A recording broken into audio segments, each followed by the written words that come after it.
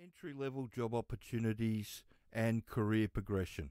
Welcome to Australian Mining for New Starters, and in today's video I've been asked a question about career progression and we will get to that shortly. But first I just want to tell everybody that we've been approached by Aries Resources, who is a mid-tier mining producer who have taken a fair few people that have done the sponsors training, and they're interested in taking more people that have done the sponsors training. So this is just a quick shout out.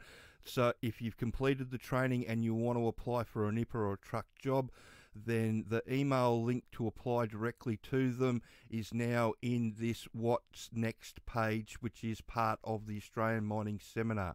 So if you click on that page now, you'll find a link to apply directly to them for nipper and truck roles. And also there's a link there as well to the mining jobs to apply for page.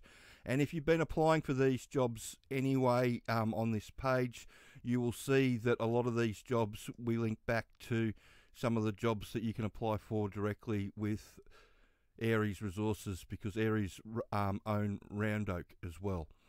So that's that one. And if we move on to the question of the day, is Cactus, he got himself a job and he's had a few questions, and this is a really good question.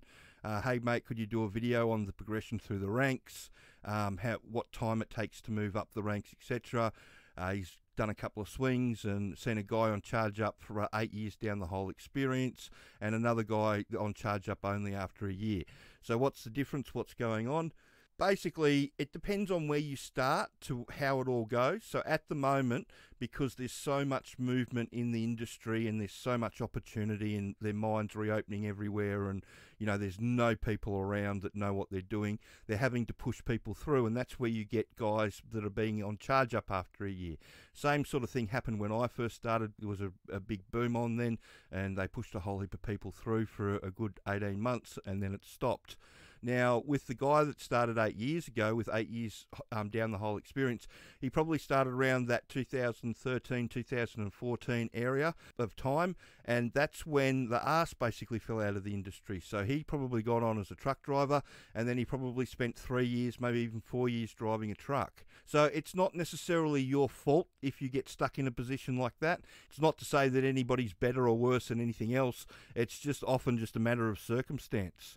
So if you're listening to this, you're probably thinking downturn, and so we had probably one of the biggest downturns we've ever had in the industry between the end of 2013 and the start of 2016.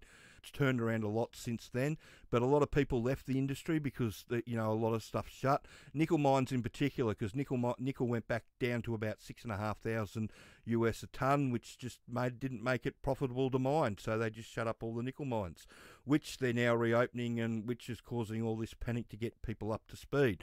But that's why you've got the difference, and it's not, like I said, it's no big deal. It's just the way it is, and I hope that answered your question. And well done on getting the job too, Cactus. It's good to see that you're progressing well. And so, like I said before at the start of the video, if you want to have a crack at getting into mining, then the sponsors Intro to Underground Mining DIY course, it's only $495. And once you finish it, and just make sure you study, there's lots of places that'll look at you. I should say that applying for the job with Aries Resources, there's not a guarantee of a job. It's that they've taken a fair few people and they like the training, they like the people, how the people are coming through it, and they want to take more. You've still got to meet their other requirements, and as long as you can do that, then yeah, there's good opportunity there. But there is good opportunity there from all the companies that are listed on our mining jobs to apply for page, and you can see there's heaps around. That's McMahon's new to underground. They want nippers in New South Wales. Entry level, that's Barminco.